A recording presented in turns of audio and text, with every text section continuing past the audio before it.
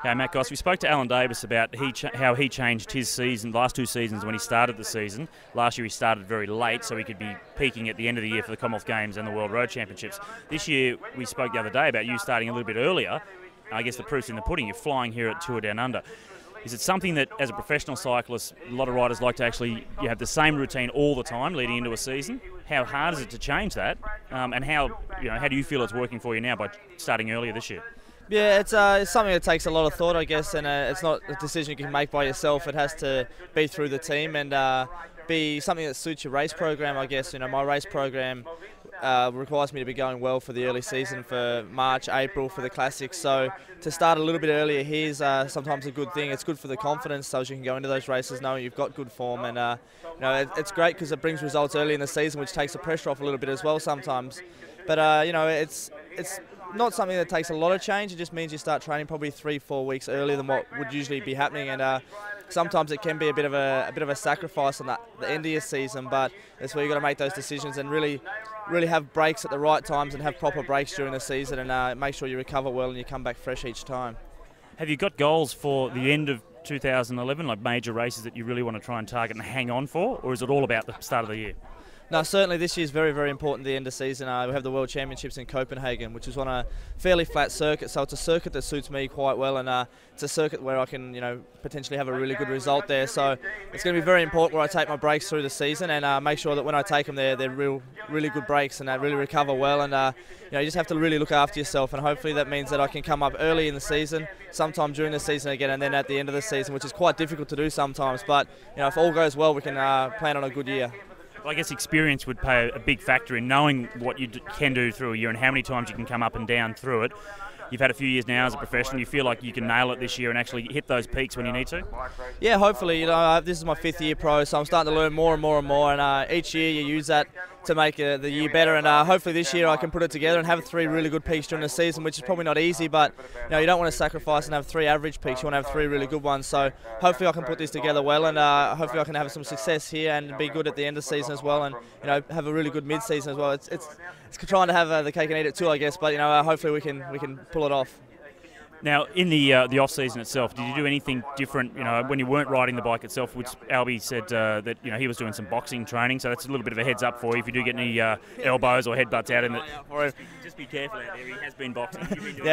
No, I haven't been boxing, maybe I should be in case these sprints get a bit rough, but I actually did boxing the year before last, but this year not so much different, just more time on the bike and really preparing well and making sure everything's working well before we get back into the hard training.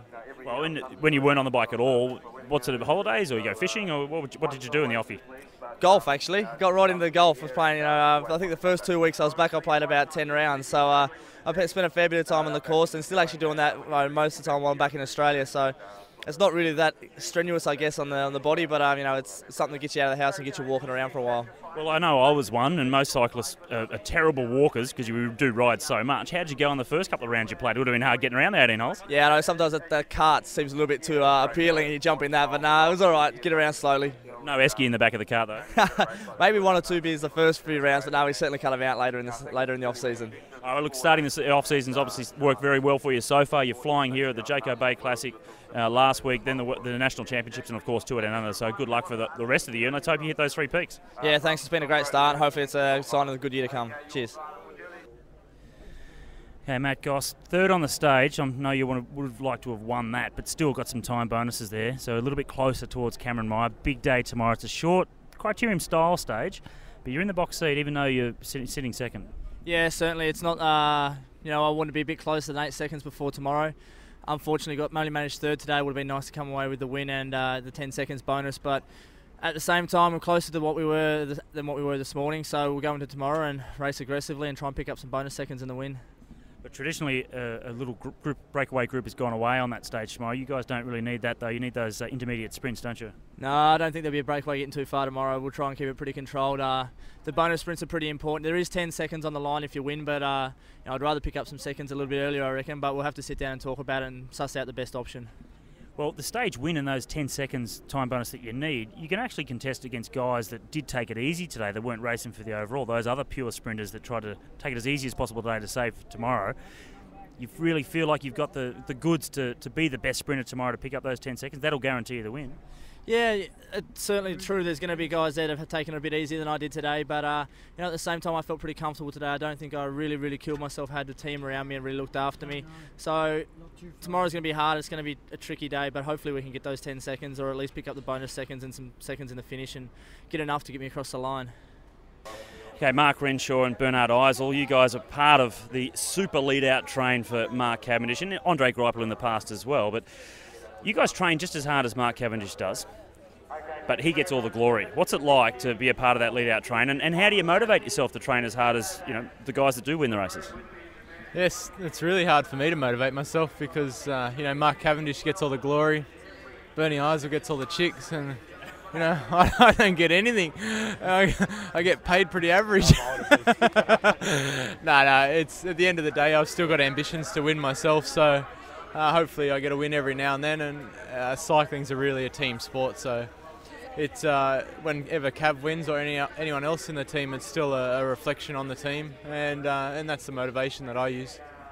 Well, Bernie, cycling is very unique in the fact that it is a team sport, but it is only one winner, whether it's the Tour de France overall or if it's stage victories. You were a sprinter, one of the gun sprinters earlier on in your career, but now you're part of this integral lead-out train that works for Mark Cavendish. Just explain a little bit more about the intricacies of the sport and this team sport that only has individual winners. Yeah, first of all, I have to say, you say probably we train the same as he does. Probably we actually train more than Mark Cavendish does, because he just got more talent. And now, it's a team sport, and I made my decision a couple of years ago. I tried to win stages in the Tour. I was always up there, top 3, top 5 all the time. I was 4th for the green jersey, but I actually recognised, okay, you're not going to win a stage here. It could happen once, but you're just going to waste your life or your pro career. And it's better to be one of the best lead-outs men, or to work for one of the best for the best sprinter in the world. And it just makes it easier for you training, keep fighting, because you know why you do it. And it's like every rider has to make this decision. You always can dream about to win a stage. I'll never give it up, that dream, but at the same time I know if I get there in best shape, the chance that he's going to win is nearly 100%. Well, that's it, isn't it? You guys have to work so hard during the stage, but with someone like Mark Cavendish at the end of the lead-out train, I guess you're pretty confident that all the hard work you're going to put in is going to result in a victory. Yeah, exactly.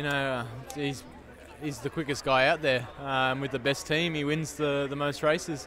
It's pretty plain and simple, but that comes back to the makeup. Cav's one of the fastest guys. He's got something physically superior to anyone else in the bunch, and that's what makes him good. And sure, we all train, we all prepare ourselves the best we can, but at the end of the day, he's got something DNA makeup, and that's what makes him the best. What about if you were to change teams and go somewhere else, and then you became the #1 sprinter for that particular team? Would the inside knowledge that you've got of these guys in the lead-out train really give you an advantage over someone like Mark, or is he just so fast at the moment? No, I've said before he's beatable. I know how you could beat him, but if it wasn't me leading out Mark Cavendish, it would be someone else. And there's guys that are just as good as me, but I think 1 in every 10 victories I could probably get one over him just by outfoxing him. But at the end of the day, he's quicker than most guys out there. Well, if that 1 out of every 10 was perhaps the Champs-Élysées stage of the Tour de France, that'd be okay. I'd be happy with 1 win every 10 races, that'd be sure. Oh, you guys do a fantastic job. We see the results, not just Mark being so fast, but you guys actually doing an incredible job out on the road. Good luck. Another job here today to be done for Matt Goss, not Mark Cavendish this time around, but he's trying to win the Tour Down Under. Yeah, it's going to be a hard day. Certainly we'll try and get Gossy up for the victory, either with one of the bonus sprints or the overall for the stage.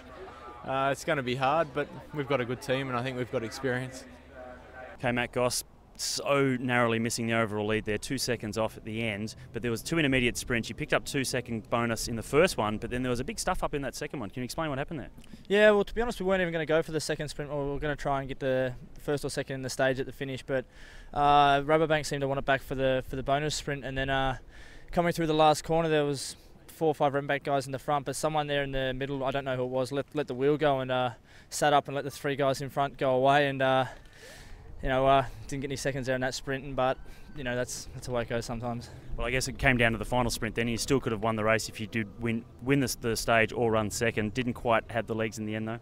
No, you know, third, my worst position. I think I could have finished today, but yeah, I did. I tried. I could have followed Renshaw on the barrier, but I was a bit hesitant after yesterday, where I got boxed on the barrier and cost myself a few seconds there. So I tried to just go up the side with the wind, and in the end, that cost me. I didn't quite get past Henderson on the line. Well, I guess, look, taking no credit away from Cameron Meyer, he really put himself in the box seat by going in the breakaway a couple of days ago and then holding on to the line with a gap to the bunch. A little bit of a tactical error on that day, perhaps cost you the race overall? Yeah, you know, you can look back at a few different things across the week that's happened, but at the end of the day, I'm still happy with the second result. I would have rather have won, that's for sure, and you know, I'll come back next year and try and do it then.